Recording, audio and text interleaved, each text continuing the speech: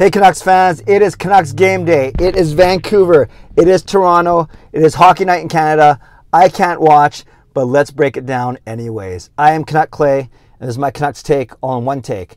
It's Clay's Canucks commentary for Saturday, March the 5th. If you're new, here's what you should do. Hit the subscribe button now for daily Canucks insight that's positive, timely, and trustworthy. We're just a few subscribers away from 8,700. Let's see if we can hit that this weekend.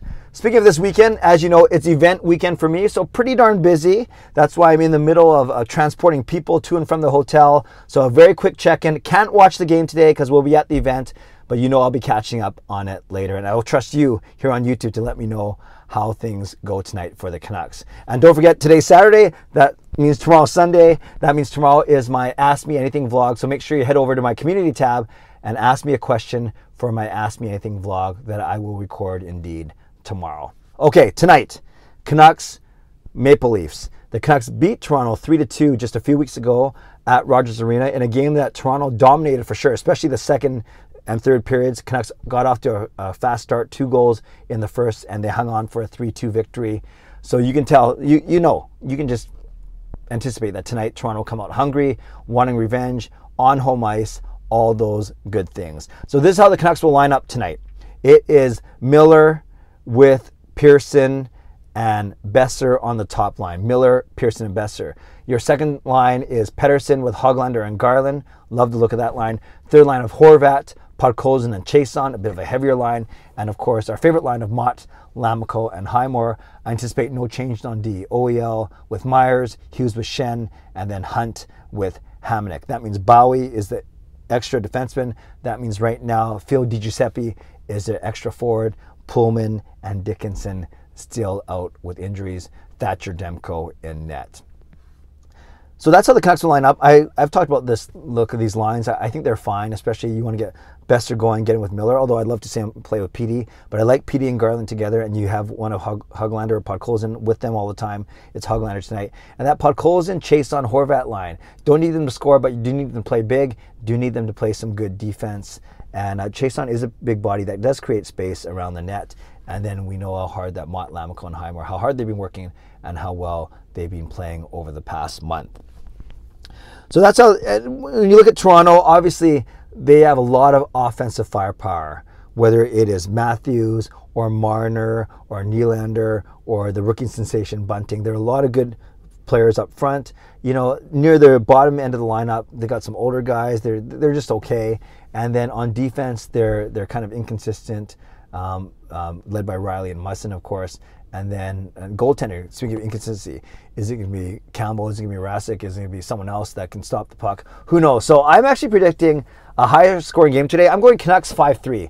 I'm going Canucks 5-3 with Brock Besser scoring first, breaking out of his little mini slump. So Brock Besser, first goal, Canucks to win 5-3. So make sure you leave your score prediction down below, as well as your prediction for the first Canucks goal scorer. One other thing, I talked about the Toronto market last month when I previewed that February game. I talked about why do Canucks fans hate Toronto? Do they hate the team? Do they hate the city? Do they hate the media coverage? Mostly it's the media coverage. But I think I want to spend a couple minutes just talking about the playoff race. And I vlogged about it yesterday. I hope I didn't make you too dizzy walking around my workplace with that vlog. But I talked about how the Canucks are ahead of their pace to go 6-6-7 in points percentage. And that was based, though, independently of other teams performing. That was based on getting the Canucks to 94 points. It's crazy, though. We've seen every team around them picking up points and winning. Dallas, Anaheim, Winnipeg, even San Jose below the Canucks, and, of course, Edmonton. And what's crazy is the wildcard teams have been flip-flopping depending on who's winning. So Dallas and Nashville and Vegas and Edmonton, they've all been wildcard spots in the last week or so. So we only know that whether you call them locks, we know that Colorado and Minnesota and St. Louis are prime locks in the Central, and then likely Calgary and LA, because you have Vegas, Edmonton, Dallas, and Minnie have been the 4 that are flipping around the 2 wildcard spots, and then Vancouver and Anaheim right below them, and Winnipeg and San Jose. So there's still, I'd say, 8 teams fighting for those 2 and a spot. 8 teams fighting for 3 spots, really. And as well as the Canucks have been playing, they still need other teams to start losing a little bit. Otherwise, that 94-point bar might move up to 96 or 97. We'll see. It means another win or two that the Canucks have to achieve. But ultimately, you guys know this, the Canucks just got to worry about themselves and make sure that they win tonight. I don't want to put too much stock in tonight's game, but if you lose tonight, I think that puts you in a pretty tough position going forward. Yes, it doesn't mean that the Canucks have to win every single game of their final 26 games or whatever, but they do, they can't.